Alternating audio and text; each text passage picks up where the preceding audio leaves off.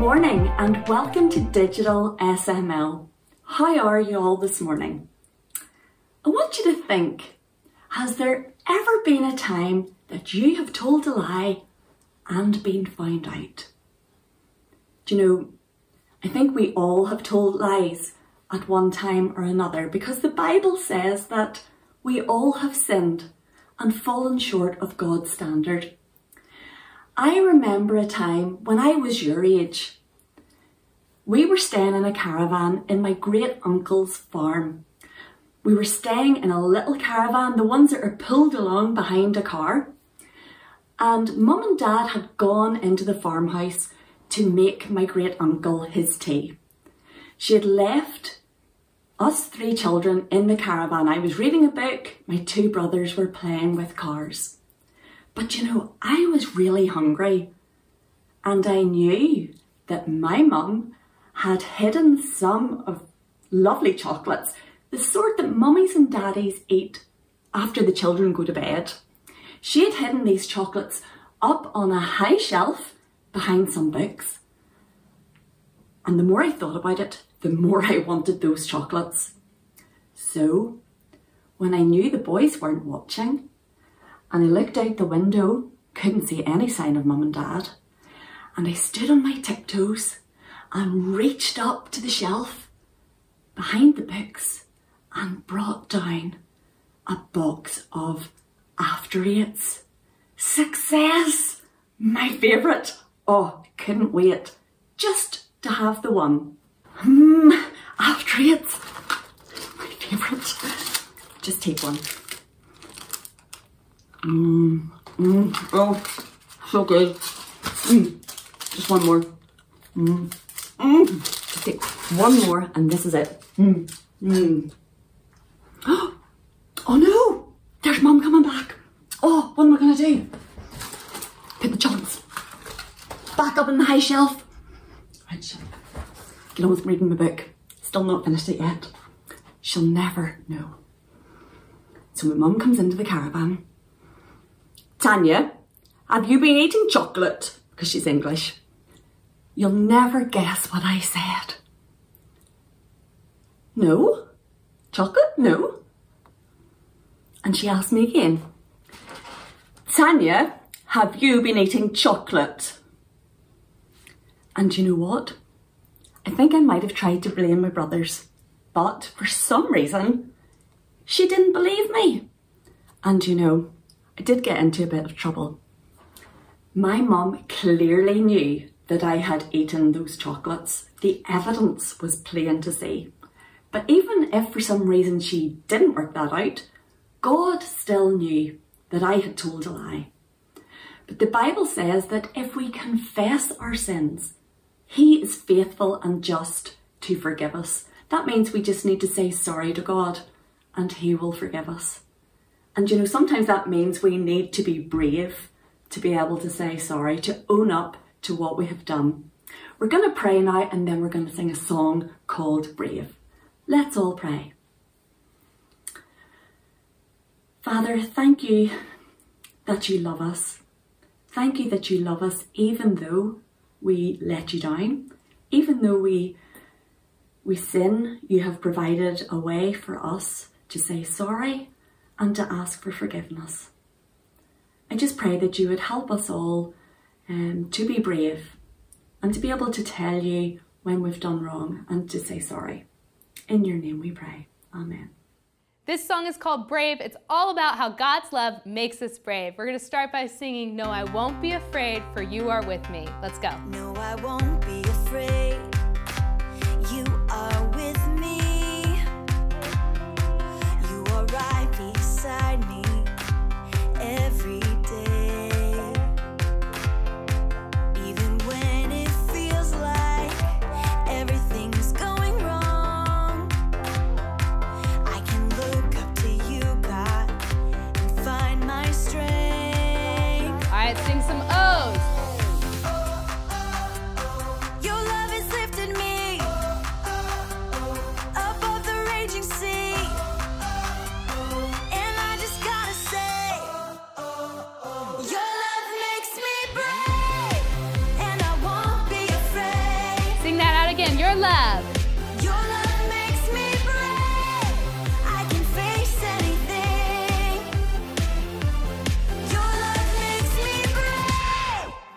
was lost and afraid till you found me.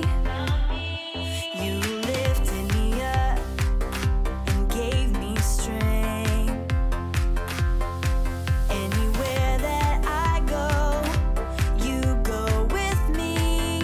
Oh, Lord, you give me the courage to live each day. Let me hear those O's. Your love has lifted me above the raging sea. And I just gotta say, your love makes me brave, and I won't be afraid. Sing out your love. Your love makes me brave. I can face anything. Let me hear you sing your love. Your love makes me brave, and I won't be afraid. Let me hear you, your love. Your love makes me brave. I can face anything. One last time, your love. Your love makes me brave. Your word will light my way. Your word will help me to stand. I know I'm safe with you. I know I'm safe with you. I know I'm held in your hands. Sing your word will light my way. Arms up like this. Your word will light my way. Your word will help me to stand. I know I'm safe with you. I know I'm safe with you. I know I'm held in your hands. Sing out your love. Your love makes me brave, and I won't be afraid. Let me hear you a little louder, your love. Your love makes me brave. I can face anything. All right, as loud as you can, sing it out. Your love makes me brave, and I won't be afraid. Your love. Your love makes me brave. I can face anything. Sing out your love. Your love makes me brave. All right, now we're gonna sing that again. Your love, I wanna hear you real loud. Your love makes me brave. All right, last time, I wanna hear you as loud as you can. Your love makes me brave. Your love makes me brave. Good morning, boys and girls, and welcome back to SML. I hope you're ready for our story, and we'll be learning about Peter today. But before we begin, I'm going to ask you a question, and it is, can you tie your shoelaces? Some of you can, some of you probably can't, maybe some of you just like Velcro. But those of you who can, could you tie your laces perfectly straight away? You probably couldn't. They're very tricky, and you probably made a lot of mistakes at the start. And Peter, who we'll be learning about today, made a very big mistake. He did something so bad, he probably wondered if Jesus would ever forgive him. What would Peter do? Would he stop following Jesus? We'll find out. So Peter and Jesus and the other disciples were eating a special meal, and it was a time of year called Passover. And during Passover, lots of families or friends would meet up and eat the special dinner together. As they were having this meal, Jesus said something to the disciples. It was very shocking. He said that he'd be arrested and bad things were going to happen to him. Peter had heard Jesus talk about suffering and dying before, but he just didn't understand this time. Bravely, Peter promised that he would always stand up for Jesus and that he would go to prison and even die for him. But Jesus said something shocking to Peter. And this comes from the Bible. Jesus said, "I tell you, Peter, the rooster shall not crow this day before you will deny 3 times that you know me." Basically what he was saying, that Peter would deny knowing Jesus 3 whole times before the rooster would crow. Or if you ever heard the rooster go cock-a-doodle-doo in the morning, that's what was happening. Peter couldn't believe it. He was sure that he would never ever deny Jesus. After eating the meal together, Jesus and the disciples went out to a garden. It was a place called Gethsemane, and it was a place that they went to pray. It was late at night, and while Jesus was praying to his Father God, the disciples all fell asleep. Perhaps it was because they were late at night and they were tired, or they were tired with the sadness knowing what Jesus had just told them. Even though they couldn't fully understand, they still loved their friend Jesus and they wanted to keep on following him. Suddenly, the garden was filled with soldiers. The soldiers tied Jesus up and led him away. How do you think Peter felt this, seeing this happen to Jesus? I mean, if I saw a bunch of soldiers come take my friends, I'd be very scared. Maybe Peter was scared or shocked. Maybe he was even angry and annoyed that Jesus was being treated so badly. Peter and the other disciples might have been surprised by everything that was happening, but Jesus wasn't. Jesus willingly went with the soldiers because he knew it was all part of God's amazing plan. Although he fed hungry people, healed the sick, and taught many people about God, the reason Jesus came to earth was to die on a cross and take the punishment for sin that you and I deserve. Jesus chose to trust and obey his Father God, but you and I and everyone in the world have chosen to trust in ourselves and to disobey God. The Bible has a name for this. It's called sin. In the Bible, God tells us to be happy with the things that we have and that we can do. Perhaps your friend at school is really smart at maths and they always get better marks than you. When you compare yourself to them and wish you had their high scores, that's sin. There's a lot of things that are sin. Maybe you get angry at your friends or you'll hit your siblings, something like that. But listen to this verse in the Bible and you can tell me why sin is so serious. So this is from the Bible as well, in a book called Isaiah. And it says, "But your sins have separated you from your God." So you probably know why sin's such a bad thing. It's because it separates us from God. And God hates being separated from us. And he wants to repair this terrible thing that has happened between you and him. That's why he planned that Jesus would come to earth and allow himself to be treated so badly, so that Jesus could forgive our sin, because Jesus forgives sins. Now, unfairly, Jesus had been taken away by the soldiers, but what would Peter do now? He decided to follow behind the soldiers and see where they took Jesus. So quietly, he followed the soldiers to the high priest's house. The high priest was a religious leader and he had a lot of power, and he really didn't like Jesus and he wanted Jesus to die. It was that bad. Peter decided to stay in the courtyard outside the house, and while he waited there with some servants, the Bible says that he warmed himself by the fire because it was the middle of the night and there's probably a fire going just to keep people warm. So while he was around the fire, a servant girl noticed him and she thought, "That's one of Jesus' followers, isn't it?" Whenever she mentioned it, Peter said that he didn't know Jesus. A second time, someone else came and said, "You know Jesus, don't you?" And again, Peter denied it. A little while later, someone else questioned Peter, and this time he strongly denied knowing Jesus. 3 times Peter said, "I don't know him," just like Jesus said it would happen. Peter had done a terrible thing. He'd lied about being one of Jesus' followers. Why do you think Jesus lied about following Jesus? Perhaps he was worried that if he told the truth, something bad would happen to him. Peter was a follower of Jesus, but he had lied and sinned against God. But some of you here at SML might be followers of Jesus too.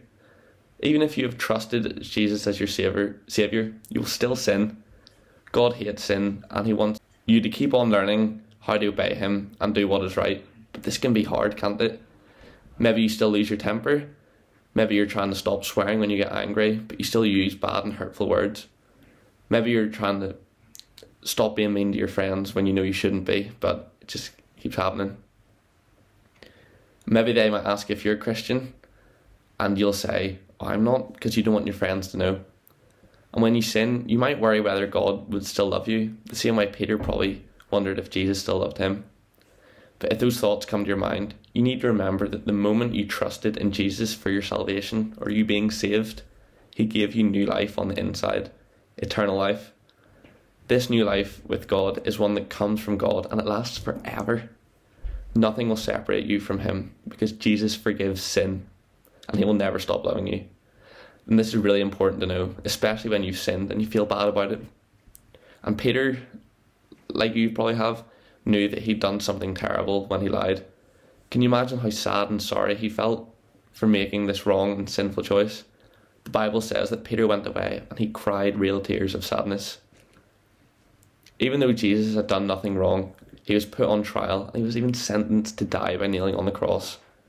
He was beaten and whipped and he'd had a crown of thorns pushed into his head. And that was really, really sore. The soldiers made him carry his cross, a big heavy wooden cross, up a hill, and he was crucified. And this is the worst way that someone could die in Jesus' day.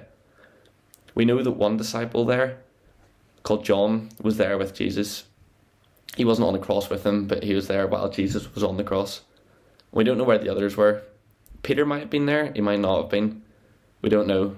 But it was a terrible, terrible day for all of Jesus' friends. Jesus died this terrible death, but he rose again because he loves you and he wants you to have something very special. So earlier you probably heard me say that he will give us eternal life. Do you know what this eternal life is? Eternal life is a gift for everyone who trusts in Jesus, and it is being given a life with God, not just in the future when you die, but also in your life here on earth. Eternal life is something that you have the moment you trust in Jesus, and it lasts forever. Perhaps you've been listening to God's word at SML and you know that you should trust in Jesus for your eternal life. But if you've not done that yet, it's okay. If you're sorry for your sin and you trust that Jesus is the one who can forgive you, and then you need to talk to God about it. You can trust in Jesus for eternal life right now. Even while I'm talking, just remember that Jesus forgives sin. You can have your sin forgiven and have this wonderful gift of eternal life. So Jesus' followers couldn't understand everything that was happening. Jesus was now dead. Perhaps Peter wondered if he could ever be forgiven for denying him. But on the third day of Jesus being dead, he rose from the tomb. And Peter heard the most amazing news from some women. They came down and said, the tomb's empty, Jesus is alive. Could it be true? Peter and the other disciples didn't need to wonder long because Jesus appeared to them twice. There was no doubt about it being Jesus either. He was alive, but Peter denied Jesus. Could their friendship ever be the same? Peter decided to go back to what he knew, and that was fishing, where Jesus found him. Peter and 6 other disciples were out all night on a boat fishing, but they didn't catch a single fish. But whenever they were out on the boat, they saw a stranger on the shore, and he shouted to them, "Put your nets out on the other side of the boat." And they did that, and the net came back bursting with fish. The disciples wondered who this stranger was. They looked over, and suddenly John recognised. "Peter," he shouted, "it's Jesus, it's the Lord."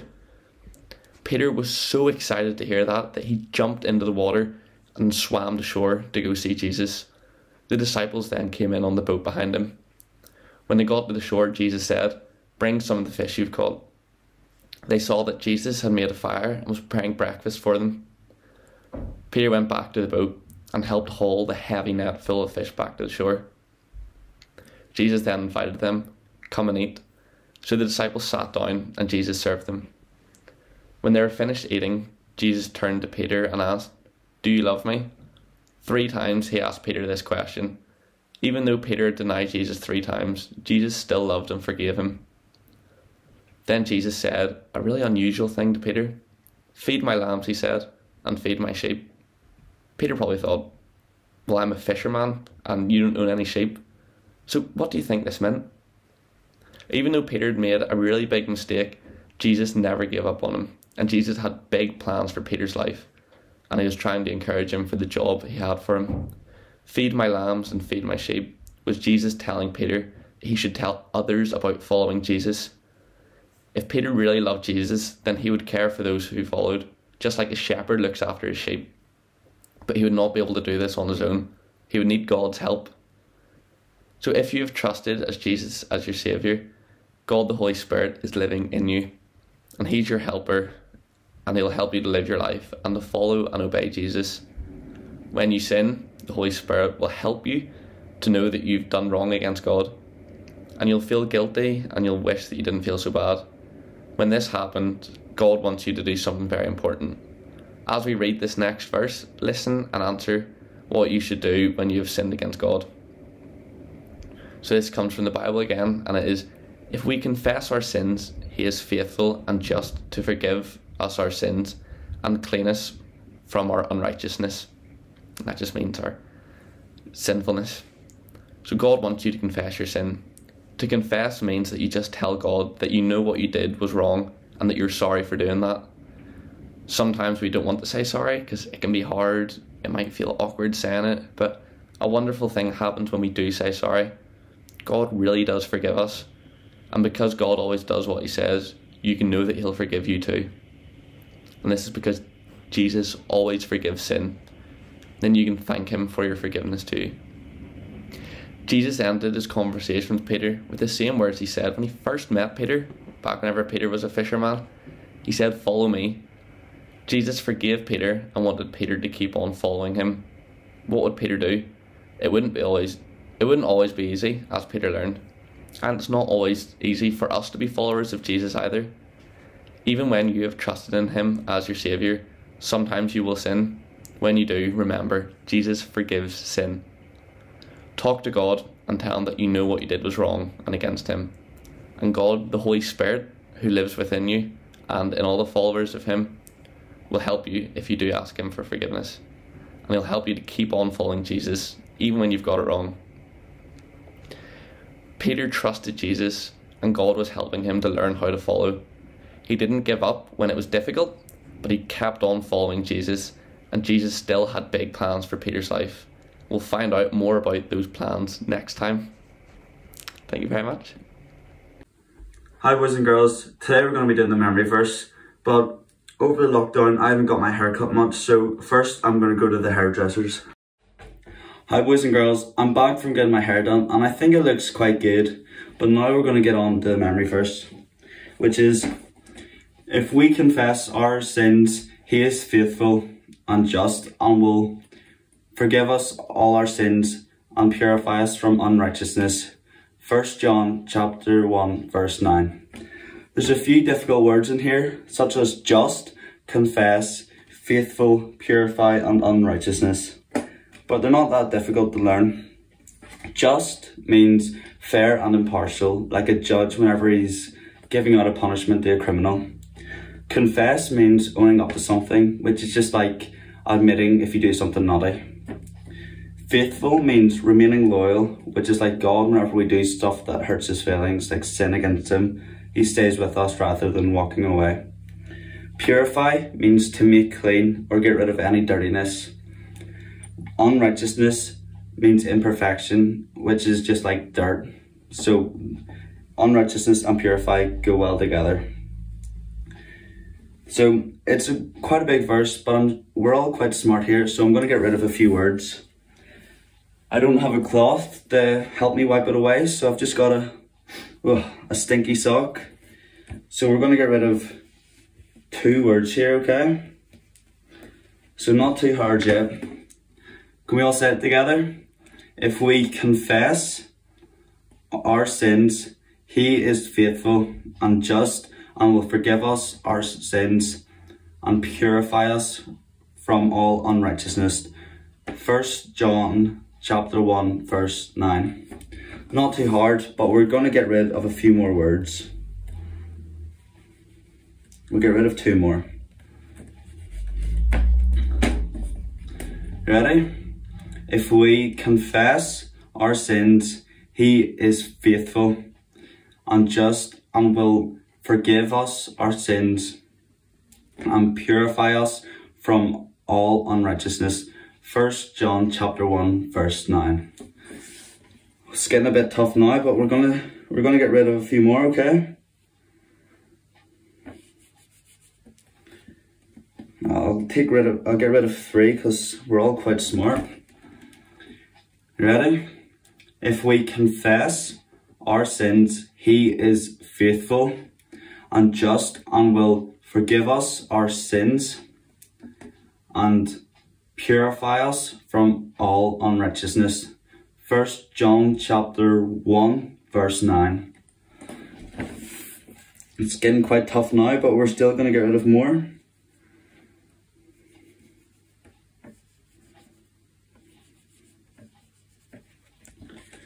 Oh, it's looking hard now, isn't it? You ready? If we confess our sins, he is faithful and just and will forgive us our sins and purify us from all unrighteousness. 1 John chapter 1 verse 9. Now, that's quite hard, but I'm sure we can do all of it without looking or having any words on. Ready? If we confess our sins, he is faithful and just and will forgive us our sins and purify us from all unrighteousness. 1 John chapter 1, verse 9.